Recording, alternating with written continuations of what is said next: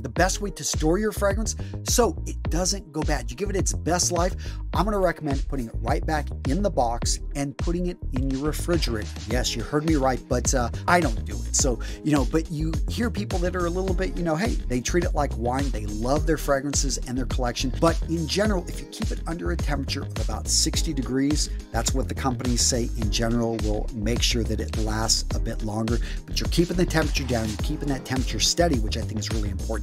And you're not exposing it to hot temperatures. So storing fragrances in your car, not a great thing. If you're going to do that, just get a travel atomizer. That right there, all of a sudden, boom, you can carry just enough for that week. And yes, because your car gets hot, it gets cold, and that's what you don't want to do to your fragrances.